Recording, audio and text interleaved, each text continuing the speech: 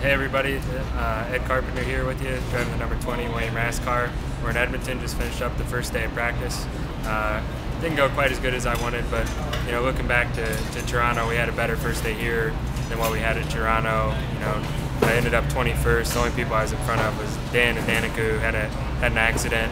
But we're right on the heels of everyone in front of us, and feel like I can make big gains tomorrow. If I pick up a second, we'll move up substantially. So we've got some good changes the guys are working on now for tomorrow, and I'm looking for a better day, a good qualifying session tomorrow.